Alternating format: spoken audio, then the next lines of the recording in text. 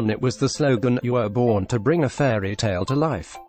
But even the old witch Baba Yaga from Russian folklore could not have predicted a night quite like it. Russia were written off before this tournament. Vladimir Putin himself gave them no chance. Yet here they are, the lowest-ranked nation in the finals, in the last 8. It took penalties to do it, and a new star was born in CSKA Moscow. Keeper Igor Akinfeev, who saved 2 in the shootout against 2010 winners Spain. Somehow that seemed fitting in the land of the legendary Lev Yashin, the Black Spider. But no one saw it coming. No one except the players themselves. Getty at Russia celebrating the win over Spain along with fairytale banner. No one believed we would get out of the group. Mario Fernandes, CSKA Moscow fullback, they had been booed and jeered off just a few weeks ago when they drew 1-1 with Turkey to go 7 games without a win, the worst run of the post-Soviet era.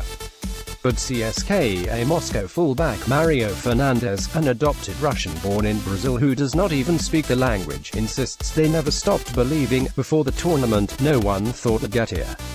No one believed we would get out of the group. Fernandes said, "Only a few in the media supported us, but the whole team believed in ourselves, knew we would fight. With everyone helping each other, we knew we could get something. Now we've knocked out Spain, one of the favorites. We just need some calmness. It's game by game, step by step now. We deserve a lot of credit." Putin himself was a skeptic. Before the tournament he asked the team only to play with dignity, and in a phone call with coach Stanislav Cherchesov before the Spain game, praised the team for having already accomplished the impossible. The Russian president is enjoying this World Cup.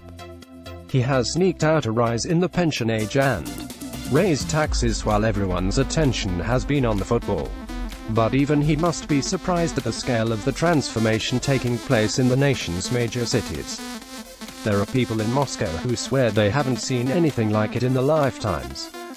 Car horns blared, girls in traditional dress danced in the street with strangers, and children watched it all in wide-eyed amazement. Russians are not used to smiling. They find it suspicious. But they can't stop smiling now. Even the granny draped in the Russian flag staggering home at 1 a.m. with a kebab was grinning broadly from ear to ear. You could hear them singing R-O-S-S-I-Y, R-O-S-S-I-Y, long into the early hours.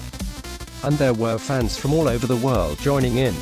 Gay Spanish players react after losing to Russia on penalties. Fernandes, who only started playing for Russia last April after gaining citizenship in 2016, said, "To see the support here, everyone is happy. Everyone was good. For sure, it's my best moment in football. I thank God for getting here.